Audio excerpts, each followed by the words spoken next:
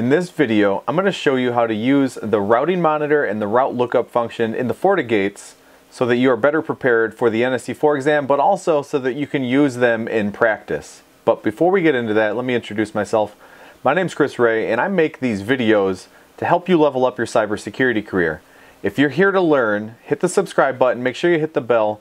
That way you can get notified every time I upload a new video.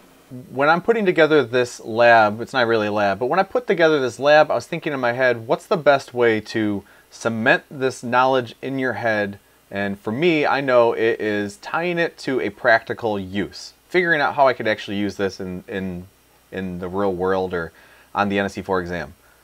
For me, I know the best way that I can remember to use the routing monitor is to remember that it's a sanity check. It provides a way for us to verify any work that we've done. You know, if you've expected a certain route and it's just not there, you're unable to reach that destination, maybe you put a 1 somewhere where it's not supposed to be. Maybe you use the wrong subnet mask. You can verify that information by looking at the routing monitor, and then if that looks good, by using the route lookup to see if the data that you're using, the data that you're sending, is using the correct port or the correct route. So now that I've logged in here, you can see there's on the left side here, we have the routing monitor, which we can just click in here and it'll take us right to the routing monitor. But I like to go one step further. If I go back here to the dashboard, I'm gonna go ahead and add widget, go into the search bar, I'm gonna type route. Sorry, I'm gonna type R-O-U-T, and then I'm gonna hit plus and add widget so that I now have the routing widget on my dashboard when I log in. Clicking this will take you to the routing table monitor, or just the routing monitor for short. So when we're looking at the routing monitor, you should be asking yourself, what information is shown here and what information is not shown here? So first I'll cover what's shown. So the way you see it right now, you get to see directly connected routes, you can see static routes, and then you'll learn dynamically learned routes. And I'll break this down. So network is your destination. This is the destination network. Your gateway IP address, that's your next hop. The interface that the traffic's going to go out of. Distance or administrative distance, we'll cover that in a minute. And then your connection type, which is either going to be static, connected, or the dynamic routing protocol name, which will be here. And then metric. And now metric, I have to point out, is not made available by default. If you right-click any of these columns up here, if you right-click and then put the little green check mark next to metrics and hit apply, you can see here, hit apply, it then pops up. So normally you don't see that by default, it's not there. You'll have to make it available to you if you want to see the metric value. So then the second part of that is what information is not shown here. When you're looking at this, you're not going to see inactive routes, you're not going to see standby routes, and you're not going to see policy routes. Policy routes have their own table. Now I don't have any policy routes configured on this, but if I did, I would just go up here to policy, click this, and this is where I would see that information.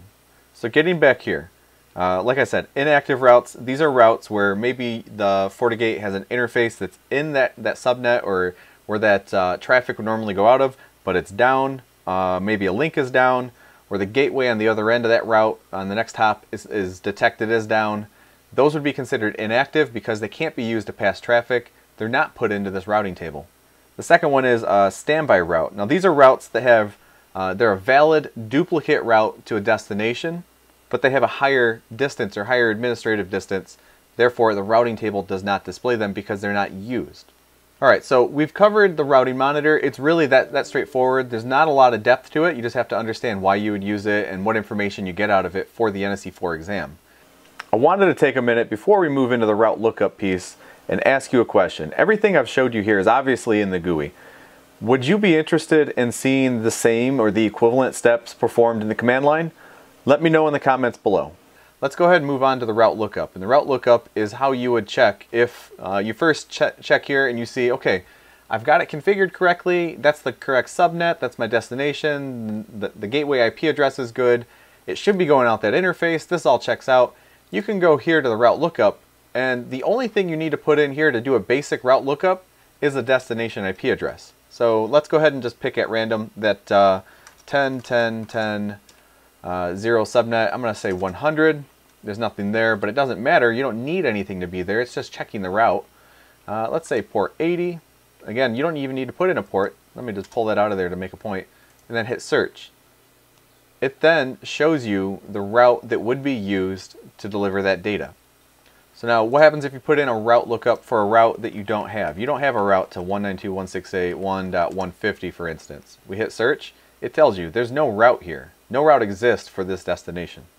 And there you have it. That is a routing monitor table, and that is the route lookup. I hope that tying those into a practical use can help you remember them for the exam.